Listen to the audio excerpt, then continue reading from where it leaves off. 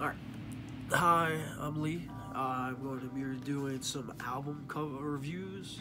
It's been a long time since I did these. I think I did Nightmare album by Avenged Sevenfold when I was like 12.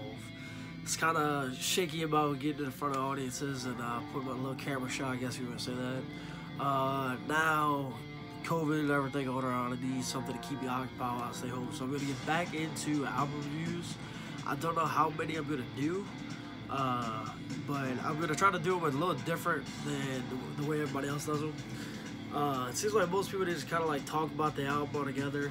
I'm going to go track by track and kind of play the track in the background and listen to that while I'm talking about the actual song with each album. So Head of the Cake, first track is Shepherd of Fire. I don't know if you can hear it too well on camera audio, but Shepherd of Fire's playing right now. This album came out back in 2013. For me, I was 12 years old when it came out, but I had just discovered Avenged Sevenfold probably about a year before that.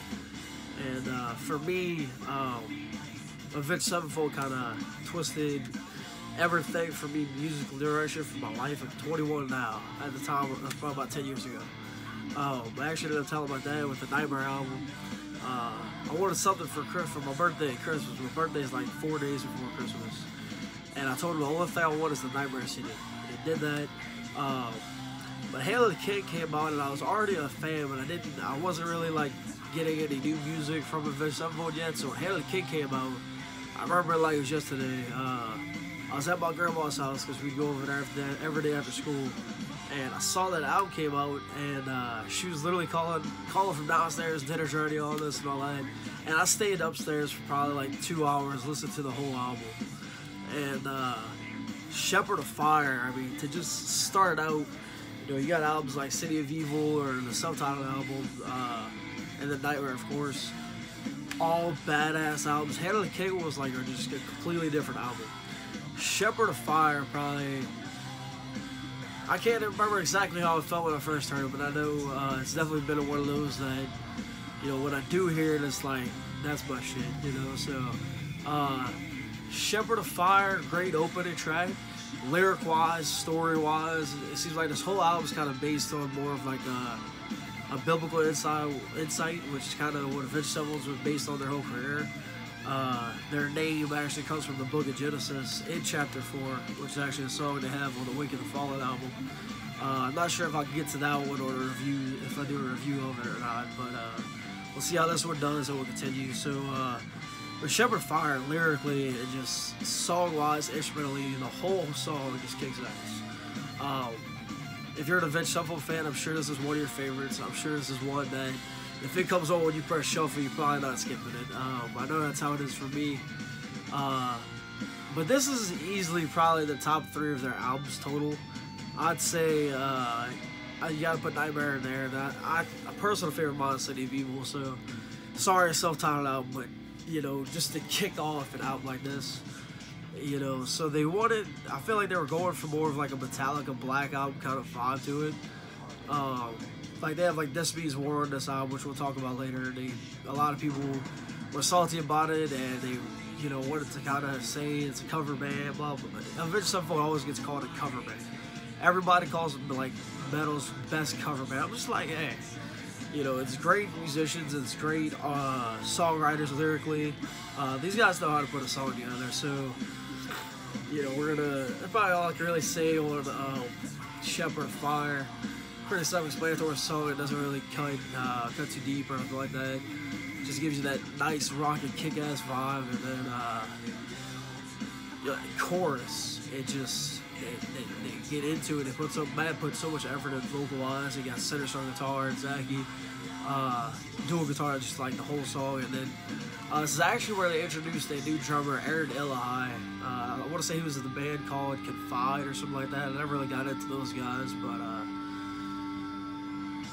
He's just badass drummer. He was young. He came in there and like you can hear it throughout the whole album, just like right here. Just a badass drummer. They ended up parting ways with him after this album for creative reasons, but I mean, everybody says creative reasons, and then it's like a completely different vibe. So we're gonna get into Hail of the King, the title track.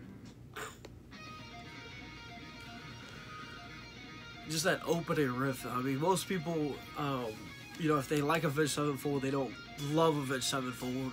You know, the ones that do, obviously, this is one of my favorite songs. But people that don't really listen to Avenged Sevenfold much, Head of the King is one of the songs they do really enjoy by them. And I mean, honestly, you just got an intro like that. And it's just crazy because this is the title track. You know, you put that on, you know, you put that behind a song like Shepherd of Fire. So, you know, you make Shepherd of Fire like an awesome intro track to a great album. And then you got just a follow-up, headbanging, you know, groovy riff, you know, to make your title track. Head of the King, you know, the chorus when they get to it. It seems like a lot of reviews at the time when the album came out, people were trying to say Head of the King was like Joy to the World, the little Christmas nursery. My first time hearing it, I didn't really think about it like that. And then when somebody said that, I think I was watching a review on it, and somebody said that, and I was like, you know, that kind of actually makes some sense. But, you know, obviously, they're going for a catchy chorus. You know, so I'm not going to say that it is true that they got Joy to the World from it. I think that's a little too cheesy. I wouldn't have really drawn lyrics from a, you know, a Christmas song. But lyrically, this whole song, it just like starts off, the first verse kind of kicks in there, you hear it right here. It's just telling a story of war and just, you know, who like defended the king, and like, I'll get back to like biblical aspects again. You know, I feel like the Head of the King album, when you put this song right here as like the title track, you know, you don't want to, you know, you don't want to like be too straightforward with it. So that's what I love about like heavy metal and just music in general. You know, they'll have like hidden meanings that, you know, only like people that are a little bit more into like lyric writing. Like, I'm a songwriter myself, so, you know, I take a lot of inspiration from lyrics like this. You know, Head of the King chorus obviously is gonna bring people in. Just that opening riff with, you know, Center Gage starting to shred like that, you know, brought a lot of people to Avenged Sevenfold, you know, and that's why a lot of people, I think, were upset with the follow-up, which was the stage album, because Head of the King was like deemed so just one of their best albums, and then the stage comes out, and a lot of people were kind of iffy about it. I personally like this stage. I feel like they should have, if they were gonna approach that album like that, they should have. It seems like they might have been rushed to do it. You know, the stage, I still love that album, but it doesn't beat Head of the King. And the stage song itself, the way it seems, like I said, I feel like it was just too rushed to record. So if you put the title track of the stage up against Head of the King, the song, it's no bueno, you know what I mean? So Head of the King definitely is one of their best title tracks. Of course, you got Nightmare, title track on that album. In my book, you're probably never gonna beat that song for a title track. Head of the King for its album definitely does bring a punch. You know, so if you want to put Nightmare album versus Head of the King, you gotta put Nightmare the song versus Head of the King the song, and it's like, that's a conversation I'm not gonna have, because I don't even want to try to do that to my brain. This is my favorite band, so I'm trying to be a little bit biased and you know, some of this, but simply put, I mean, that's just two records that you put against each other. It's an argument, you know. So we're gonna go ahead and skip to the next song. I'm trying not to make these videos too long, but I feel like that's all I really got to say about the title track right there. So let's go to Doing Time. All right, Doing Time. They when they did like interviews about this album, I think they put out like a series of like kind of like a behind the music talk on each song.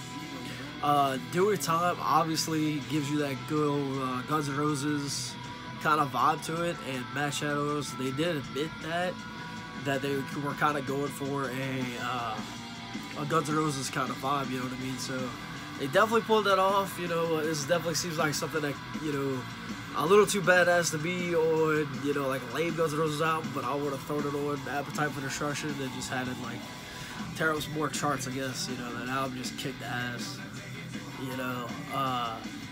And for me, the song just kind of, it reminds me of Girl I Know, which is off of the Diamonds in the Rough album, like lyric-wise. kind of talking about like mistress or harlot. Not really prefer the beast of the harlot, but you know, girl I know and do it time lyric wise, I feel like, you know, I just put those two together as more of like a not so much of a serious lyric perspective, but more of like a just good storytelling of Wild Night or just anything like that, you know. So we're gonna go ahead and skip this one. Short song, you know, it's catchy. I'm not a huge fan of the way Matt sings it. I feel like he went a little bit too Axl Rose with it, but it's still, you know, still a great song. I love the song, even with all that. It's super catchy. It's super fast paced. It's you know, Matt's still got his vocals. I think on this album we're at its peak. So we'll go ahead and skip to the next one. This Means War. So, like I was saying earlier, I mentioned something about it. This Means War, everybody that was trying to say that Avenged Sevenfold was trying to take this album and make it Metallica's Black Album, and like in their version, I guess. That's not really a bad album to try to recreate. However, I really don't agree with that. I believe this album in its own is just a collection of Avenged Sevenfold just trying to get back a more older sound of classic metal. Just trying to like just basically push forward what they think, kind of like a passing of the torch kind of thing. You know, basically saying like, okay, if you don't want to pass the torch, what you're gonna take? You know, for me, I feel like this album came out and it had like that 90s heaviness to it. You know, like this one came out back when like Megadeth was releasing Countdown to Extinction, and then, you know, Metallica do whatever they were doing, you know. I feel like it could be up there with it. I feel like this out, like Avenged Sevenfold in the 90s era, if they were coming out in the early 90s, would have been like a very, you know, contender-wise, you know, if they would have got the same opportunities. We all know, you know, Metallica and Megadeth came up in a different era, you know, it would have been done a completely different way. So This Means War, honestly, it's a good song, but I've never looked at it as one of my favorites. You know, my brother and a couple of my other friends, you know, they think This Means War is like one of the best songs Avenged Sevenfold's ever done. I'm like, yeah, it's a great song. For me, I just feel like it's a little too basic for me. Like, it's just not hard to say basic. I won't really say basic, but just, it doesn't seem like, it seems like more of an anthem type song. And I'm really not huge on songs that like kind of, it's kind of hard for me to explain the way I feel about this song. I do still enjoy this song. However, if it does come on when I press shuffle, I'm most likely going to skip it to something else. I just feel like once I've heard the song so many times, I don't really need to hear it again. You know, if it comes, every now and then I'll get in the mood where if I'm listening to one album at a time, you know, honestly, I'm not going to skip it. With that being said, we're going to go ahead and skip to Requiem, I think it's the next one, yeah. So, I really enjoyed hearing them do like more of an orchestra type, or whatever you would call the different language. I'm not too like into singing like that, or whatever language it is. I haven't done any research on it. I know most people that do reviews and stuff, they kind of research and stuff. I'm not going to do all that. I'm going to get in front of a camera and talk, and it's very good. But I do like the way they do it. They make it like a poem, and they turn the poem into an actual song. I love that. I feel like a lot of my lyric writing comes from poetry. Like I've always had the skill of writing, so just simple rhyming and simple, you know, keeping the syllables in check, and then still coming through with like different waves of, you know, vocal patterns and stuff like that. But this song, if I'm in the mood for it, I'll look it up and I'll listen to it, you know, like it ain't nothing. You know, it does kind of fit the vibe of the album. The whole vibe of the album kind of has that dark matter kind of subject to it. It's more of like an apocalyptic theme album. It's how I feel in some ways, listening to the whole thing, especially once we get towards the end with like Planets and Acid Rain. But Requiem, great song. Obviously when they bring in other singers, for me, I think that's pretty badass. But You know, so again, this is another one that I don't really like go to when I listen to Avenged Sevenfold. It's like kind of like album filler.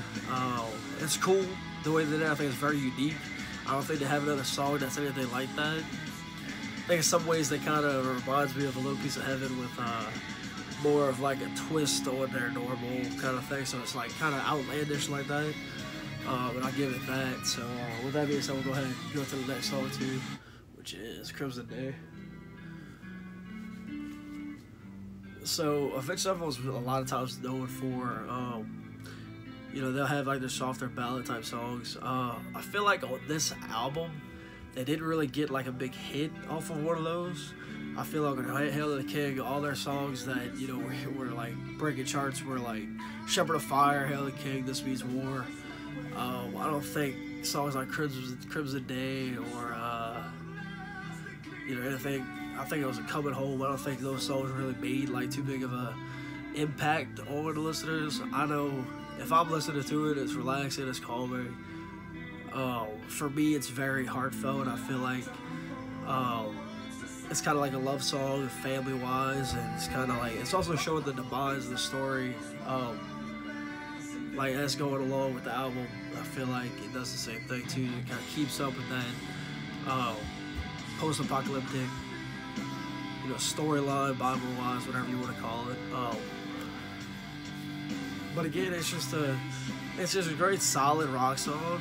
It keeps like the same pace, brings in some heavier instruments. You know, it kind of shapes together once you know, once you listen to it, especially with the rest of the album. It kind of, when you hear it all in a whole, it really sounds great. You know what I mean? It keeps up. You know, kind of gives you a little break from the heaviness of like This Means War record by Doing Time. It gives you a little break. It starts to slow down. And I mean, you know, I really do like the song, and I feel like it is a go-to for me if I'm looking for something just to relax to. So with that one, we'll go ahead and skip this one. Let's see what we got next. Is Heretic. Yikes. So Heretic is literally probably my favorite song on this album. Like this song is just lyric-wise, instrument-wise, I love the song from top to bottom. It reminds me of something I've seen on Netflix. It's some show, one of us seen on there. But this whole song is just from beginning to end. I love it. Chorus-wise, Matt kills it vocal-wise. Just a heavy hitting, you know, song that's saying, you know, hey, you've condemned one of these men and they're not in the wrong. You're keeping, you know, you're keeping an honest man down. You know, you're sending an honest man down to die, you're chaining him up. You got the wrong guy pretty much. You know, and then it kind of, you know, lyric-wise, it kind of tells there's a reason that they picked that guy, and that guy gets, like, chosen to do, basically just be like the feast of a festival of like flame, fire, balls, whatever you want to say, I don't know. But like turning witches and saints to ashes, you know, and just that goes back to like an older kind of writer. Nobody in like the mainstream heavy metal or alternative metal, whatever you want to call this band, nobody really like writes like that anymore. You know, I feel like for me, you know, like I said, like, I write stuff like this all the time. You know, but I'm not gonna be able to touch Avenged Sevenfold's, you know, level. Obviously, I'm not, you know, that deep into it. You know, but this is definitely one of my favorite songs by the band, and I definitely do listen to it a lot. I've tried doing some vocal covers of it, and very hard to keep up with. But you know, that just goes to show you how great Matt does vocal-wise, and how. Just, you know, how great of a song it is, you know, so we'll go ahead and get to the next one. I won't spend too much time on each song. That's like Coming Home, kind of like what I said with Crimson Day. Both songs are great. Again, just them trying to cool everything back down. You know, I feel like, for me, I think personally, Crimson Day, I might like that one a little bit more than Coming Home. But each song has like its own, like these songs different in its own way.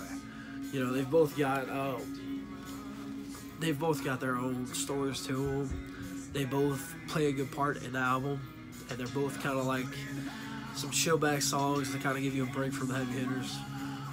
So go ahead and get to the next one. Alright, Planets. Planets is probably the most angry the band gets on this album. It kind of describes planets colliding.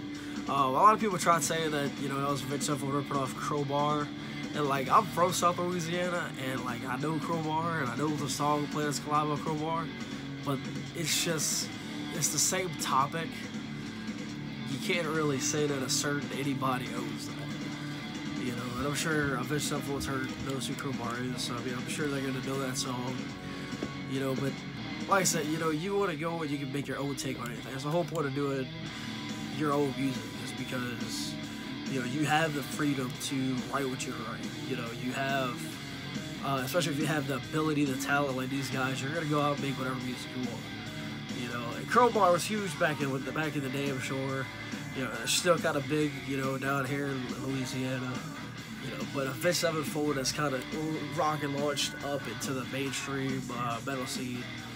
And Crowbar, you know, there's a lot of older bands kind of just dying down now, you know, which sucks to see, but, you know, this is my favorite band. I still listen to all the old stuff. I still look like, you know, 21 years old, and I listen to stuff probably back to the 40s, you know, so, and that's all kinds of music, mainly heavy metal and shit back to the 70s, 80s, 90s and stuff, so. But Planets is part of, when a band talked about Planets and Acid Rain on one of those backstage things I was saying, I'm talking about. Planets is like part one of a story, and Acid Rain is the part two. So part one of Planets, you have the planets colliding, and you know, the big collide and how scary it is, and just a war that's going on, as what's told in the Bible, you know, just kind of how it's written. And then we go to Acid Rain.